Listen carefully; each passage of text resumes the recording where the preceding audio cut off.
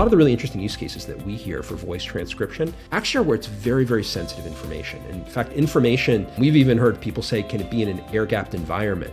Because I want to have all of this privately, perhaps to read very sensitive information, government point of view, healthcare, financial records, where you don't even want it to leave the system. What we believe that this recipe starts to lay out is a really nice way to start to do work like that. Hi everybody, welcome to today's video. We've got an awesome topic. We're gonna be going through an end-to-end demo scenario. We're gonna be looking at what you see behind me, which is something we found on the Internet Archive. It's someone had gone out and gathered around 55, 56 of the greatest speeches of the 20th century. These are all voice files. And again, I'd be remiss if I didn't give a quick shout out to the person who did this great work. Colin Cam, again, the beauty of open source. Here he published this out 15 years ago, and here it's a resource that we can go draw on today. What we've done is we've actually collated all of these files. We've created a set of sample files that you can automatically pull into LLMWare. We've integrated in a Whisper CPP engine so we can do real-time, high-quality, accurate, local, fast voice transcription.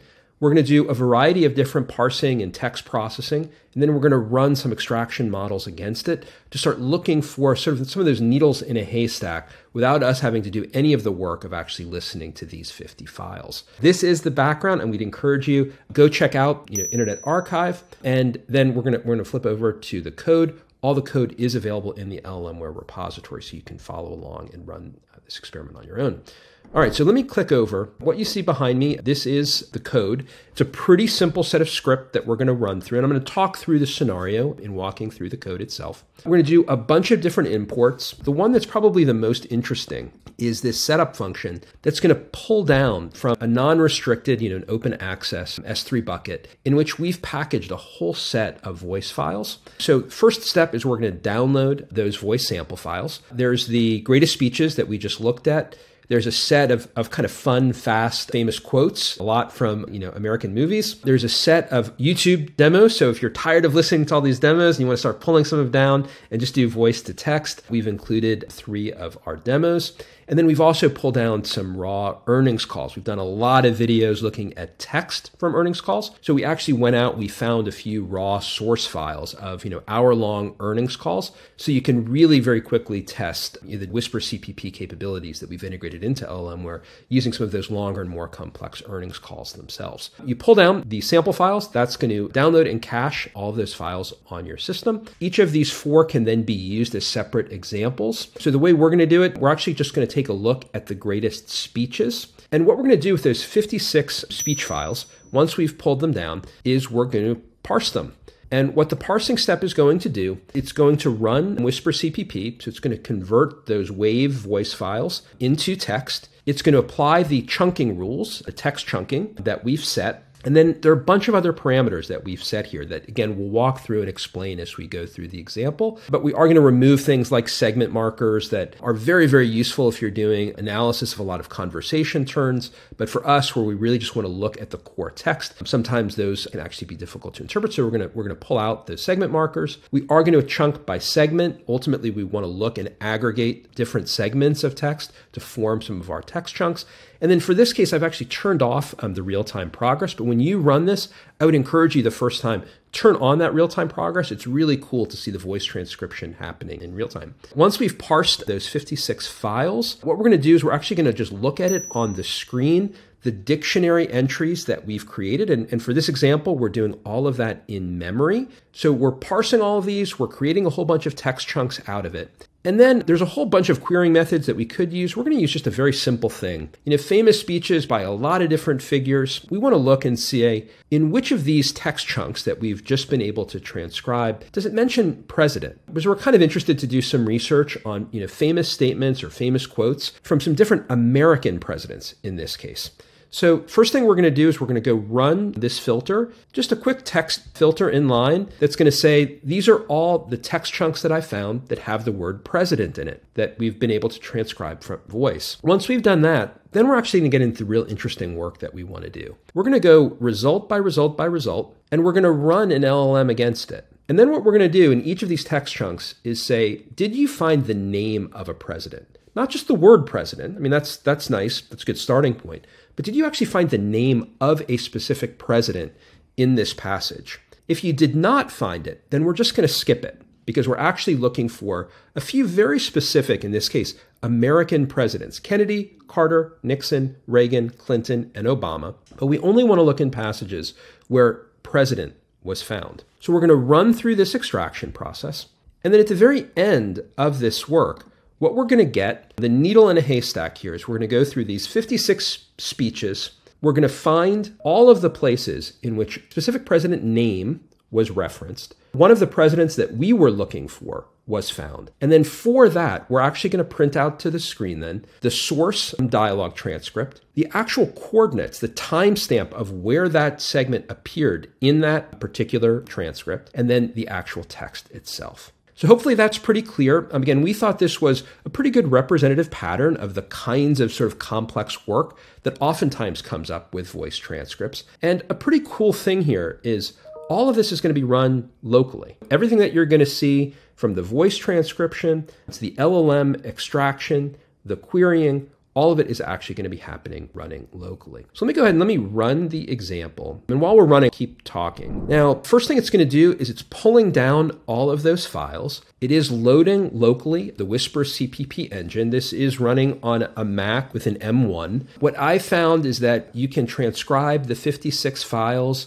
with a base model with pretty good accuracy. It takes around 2.5 to 2 minutes and 40 seconds. I found it's a little slower on Windows. Certainly if you're running this on a CUDA environment, and we do support Linux CUDA out of the box, if you're running on that environment, it'll fly through this. It'll be done in probably 15 or 20 seconds. As I mentioned, we turned off the real-time progress display. If you turn that on in that configuration setting, when you run this, you'll see a long stream of all the text that's getting converted from voice into text. As I said, it takes about 2.5 minutes, so it's pretty fast. In the course of just showing this to you, we'll probably do a little bit of flash ahead. But as you can see, we're clicking through each of these famous speeches in a few seconds. For those who are students of American history, most of these are, it looks like American speeches, and they are all in English. You can see their inaugural speeches, their concession speeches, their convention speeches, they're from presidential debates. There's one, farewell to baseball, an inaugural address, a first radio address from a prime minister. Several of these dealing,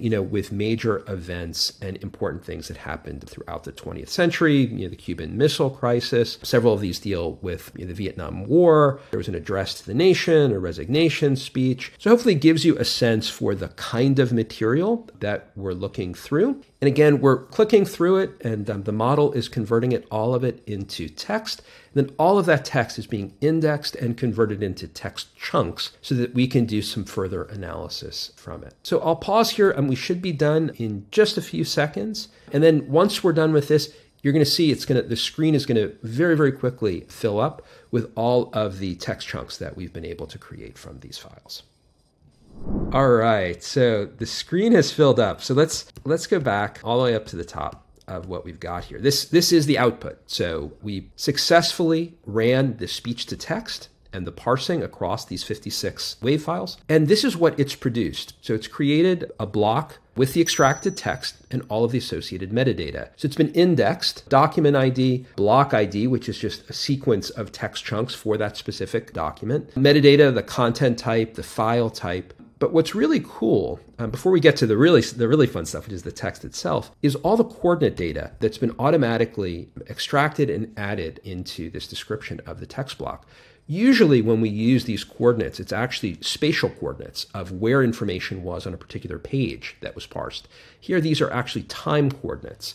So the way to read this is between 0 seconds and 87 seconds. That's actually what text this corresponds to. And then from the actual segments that were actually produced from the voice transcription, it was from segment 0 to segment 5. And again, obviously, the cool part that you want to see, we've got the file source here, is the text. And so you can see the text came out pretty nice. Pretty nice looking English here and across all of these various speeches. So all of this has been transcribed for us, so we don't have to go and actually listen to all of this audio. And you'll see this produced, all those 56 speeches were broken down into 353 blocks, individual text chunks. The text chunks were determined by respecting the segment, so we didn't break an individual segment, but then it was defined ultimately by the text chunk parameters that we set. So it batched up, little snippets of text until it got into the text chunk window that we had prescribed.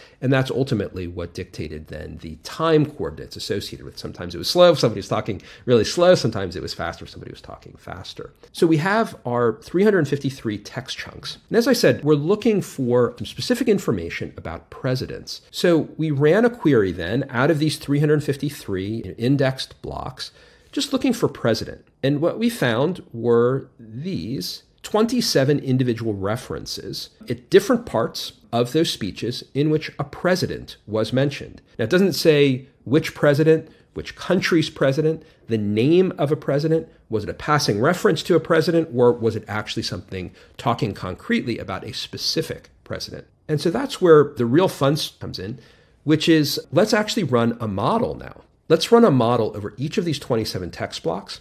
And first ask it a basic question. Is a specific president's name mentioned in this text block? And if it's not, then we're going to skip it. If it does mention a specific president's name, then we actually want to compare it with this list that we have to say, hey, are you talking about one of the recent US presidents that we're actually interested to identify here? What we've done then is it iterates in loops. So we made 27 different LLM calls, a local running slim extract model. And what's really cool is it did a pretty nice job of it came back with an empty result of I didn't find a president name here. And so you can look at the text. One of the things I find always really annoying when a model goes astray is you say, what's the president name? And it's something like President of the United States or Mr. Vice President or Mr. Speaker or Senate or House of Representatives, where it clearly is not getting that is not what I'm looking for of the name of a president. So in fact, there is no named president in this first text.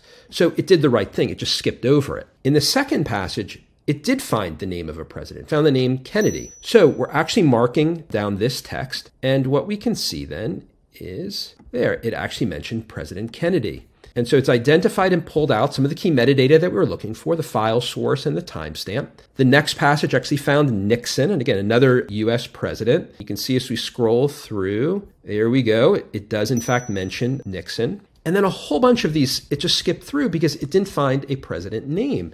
It found other names, it found other proper nouns, but the model did a really nice job of not getting confused and coming back and saying, whatever it is you're looking for, it's not here in these passages. So you can safely skip over all of them. Then it found Jimmy Carter, and there we go. Jimmy Carter mentioned right up front, almost the very beginning of this speech from the Democratic Convention acceptance speech. And then it found Reagan. Again, you see Reagan here right at the beginning of that statement. Again, skipped over several others where it did not find the specific name, found Reagan again. And then finally, at the end of all of this work, from reading and transcribing, automatically converting into text, 56 speeches, putting it all into text blocks, 350 plus text blocks, identifying the 27 search results that mentioned a president, running a model through all 27 of those and saying only if you find a president name and then only if that president name that you found is one of these presidents of interest. What we were able to find then, filtering through all of that automatically in just a few minutes, was something pretty cool. The 5 results that we were looking for that mention a president name, the source, the actual timestamp, and the quote associated with it. Now, I did go back. I'd encourage you as your own exercise. Once you run this, you will have all those WAV files. It actually does work. So the time start here, it will start after 326 seconds, or said differently, after 5 minutes and 26 seconds. If you actually fast forward to your WAV player, it actually will start at this quote. So we've been able to index, find sources, do all of this in a fact-based way, and do all of it automatically and running locally. Now, the last thing that I'll say is a lot of the really interesting use cases that we hear for voice transcription actually are where it's very, very sensitive information. In fact, information, we've even heard people say, can it be in an air-gapped environment? Because I want to have all of this privately, perhaps to read very sensitive information, government point of view, healthcare, financial records, where you don't even want it to leave the system. What we believe that this recipe starts to lay out is a really nice way to start to do work like that, a framework of it, of doing pretty complex analysis, being able to do all of it in memory, and being able to do all of it in a local and potentially even in an air-gapped environment. So we hope you've enjoyed today's video. Go check out the example. You can find it in the LLMWare repository. As always, any questions, issues, you want to talk about this, you're excited about it, come join us on Discord. Thank you, everybody. Take care and have a wonderful day.